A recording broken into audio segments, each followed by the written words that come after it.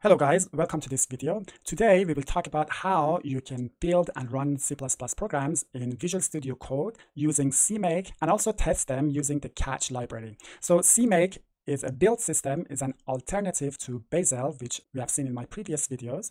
And Catch is also a library for unit testing, and that's also an alternative to GTest, the Google Test library for C++. So if you want to use CMake and Catch instead of Bazel and Google Test and still use Visual Studio Code environment, which is very portable and you can use it in multiple platforms, this video is for you, and let's get started. In order to create CMake projects, you have to create files such as CMakeList.txt. This is not a tutorial on CMake itself.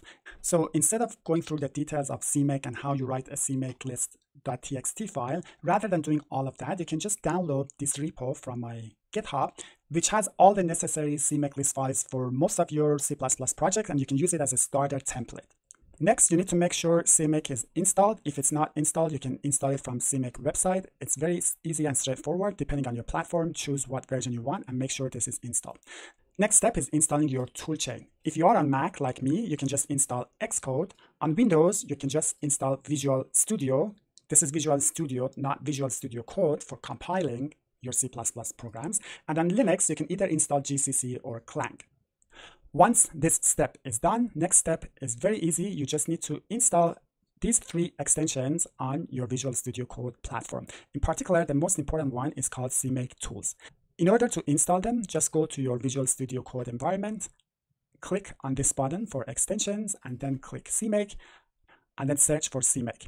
You will see all the extensions related to CMake. The ones that we want is CMake, CMake Tools, and probably CMake Format to format your CMake files. Once CMake Tools is installed, go ahead and press Shift, Command, and P at the same time and type CMake configure. Once you click on this extension runs CMake and does all the necessary configuration. And then after that, you will see a build folder will be created.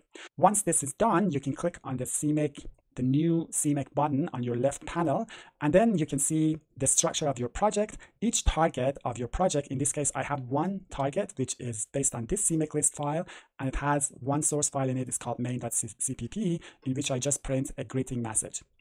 Now, if you want to run this, all you need to do is to right-click on this target. So right-click, and then I have multiple options: build, debug, and run in terminal. Let's run it in terminal and see what happens. So as you can see, the program is running and we printed hello world. Now let's say I want to debug this, so I can put breakpoints using Visual Studio Code and then right click on this and click debug. So you can see that my breakpoints are working. I can step each line if I want to, and I can see the output on the bottom debug console.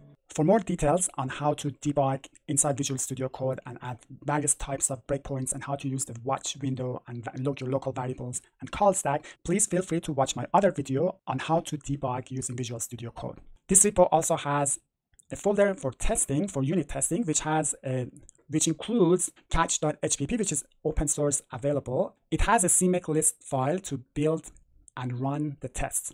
The test file is very simple. It's basically a test case that tries to test the methods of this simple library. So for this simple example library, I have multiple methods. One of them prints or returns a greeting message. There's a Fibonacci, or there's find maximum of several numbers. If you want to test these example methods, you can go inside test.cpp and then add all the tests that you want. So for example, here I'm testing find max. It's a function that finds a maximum of several numbers.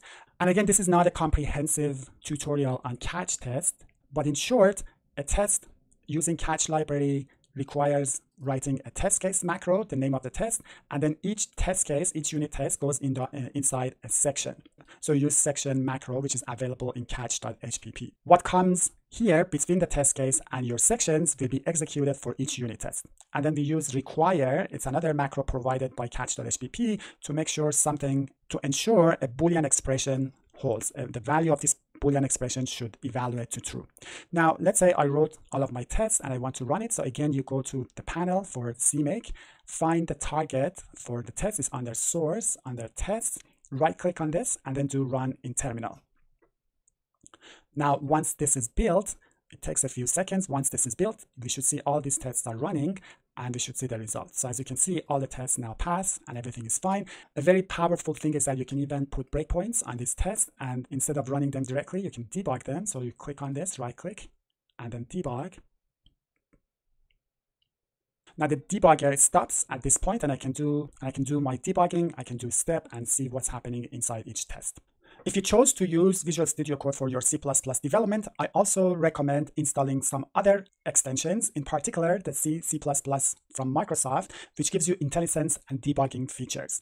Also, it allows you to do formatting your code. So if I have a code like this, which is not formatted nicely, I can just go to my command palette and type format, and the whole code will be formatted nicely. Another useful extension perhaps is the Hex Editor. So if you just search for Hex Editor and install this one, this allows you to open every file in binary format. So for example, for every file, either text or binary, I can right click and then do open with, and then click on Hex Editor. So this way I can see the exact hex values of every byte inside this file, which is very useful for debugging and exploring binary files. Alright guys, thank you so much for watching this video. I have tested this repo both on Mac and Windows. Hopefully it will work for you as well. If there was any problem, please make sure to ask me in the comments. If you like this video, please go ahead and like and subscribe to my channel, and I'll see you guys in the next video.